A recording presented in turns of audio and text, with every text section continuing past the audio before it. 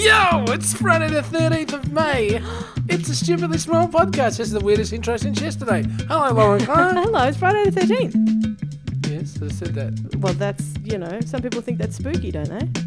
Yes, I do. It certainly do. Friday the 13th of May, 2016. Hello, Lauren Clark. Hello, Stu Farrell. I promise from next week I'll get my intros right from Monday morning. Oh, it would be a bit of a shame, though, to break with tradition on such a fine day. How are you? I'm good, Spare. How are you? We've got to be quick today. We do have to be quick because we've got a couple of pressing engagements. And also, some of us slept in because they had a bit of a big one yesterday. So, how was your night? Amazing in every off? way. Good. Well, no, it was okay. No, it was good. It was great. Fantastic. Have we got a video of it? Oh, you sign all sorts of releases just in case for those things. But you never know. Can I have a video of it? I invited you to come along. Well, there's a ticket with your name on it. I wanted to come and you said, no, don't worry about it.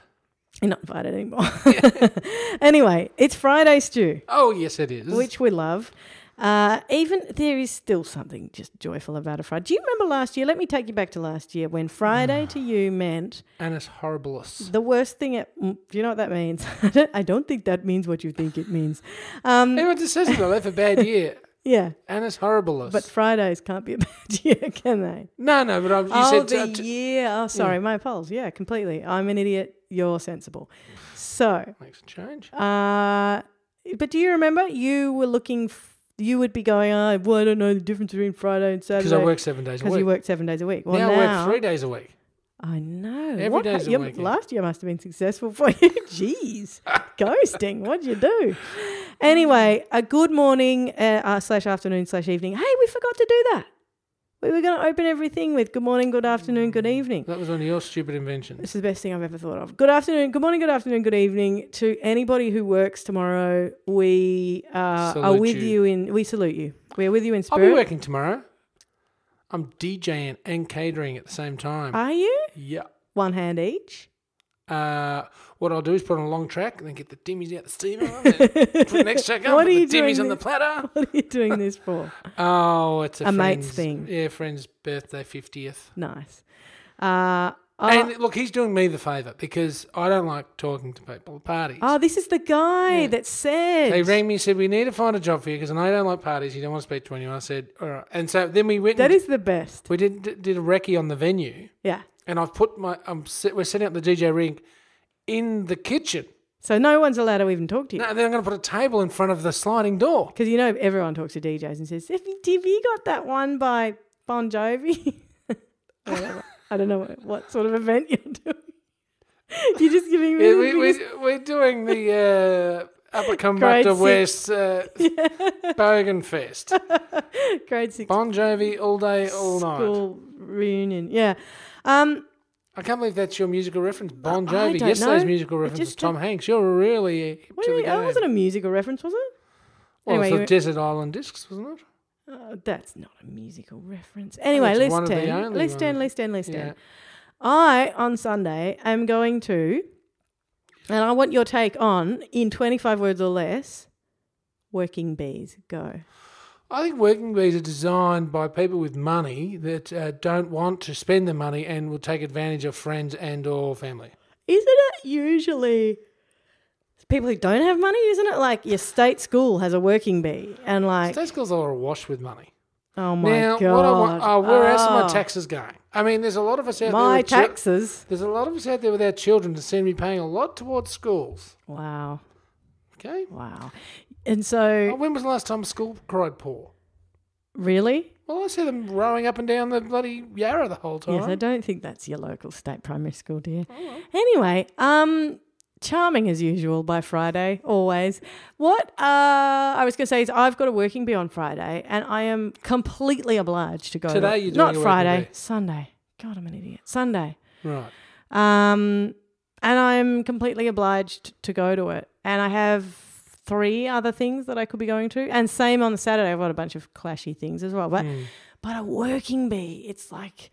it's the sort of thing where you go, I'll just turn up for a bit, but there's someone there who's holier than thou. And there's always the thing with working bees. Yes, right. Please tell me. This is what I knew you would know about working bees. Well, I grew up in a school, and around clubs, all right? And that's right. You're going to find there's going to be one. Do you mean sports clubs? Yeah. Right. There's going to be one real pain that thinks they're in charge. Okay, good. Yeah. You're going to have one or more over-enthusiastic That's so true. run-arounders, and getting it all done. Yeah. And then you're going to have, it's like life, and then you're going to have people that just sort of skulk around and do nothing. Right. And then do their allotted 2 hours and drive off. There was one that we had that I was at once, and he was asked to pull all of the weeds that look like this out and make sure for whatever you do, don't touch the beautiful, local flowers that we've been cultivating there for 50 years. Just don't freaking touch those, whatever you do. What did he do? Pull out the flowers. Yeah, Well, left the weeds. Beautifully, watered them. I was going to say pay punkies. Pay monkeys, you get peanuts. Right. Right? Yeah. And was that? No, that's not it. It took me a while to just go, hang on a Pay minute. peanuts, you get monkeys. Pay monkeys, you get It's just what I told you yesterday. It's just low carb, no carb. I'm thinking of food the whole time. I'm on peanuts now or grilled monkey. I don't care. I'm serious. Hey, do you know what? You remember I told you earlier in the week that my hairdresser, ding, What gave a dinging going on this did week. me the talk to me about the psychology of colours and humans and stuff. Yes. She talked about how blue, famously, is not an edible colour. There was a famous artist once who made a dinner party, like a beautiful feast of just amazing food, but it was all dyed blue. And people came around and they just couldn't, they just could not make it the way through it. Just bleh. It was just bleh. But the food was absolutely exquisite. Made exactly the same food without the blue.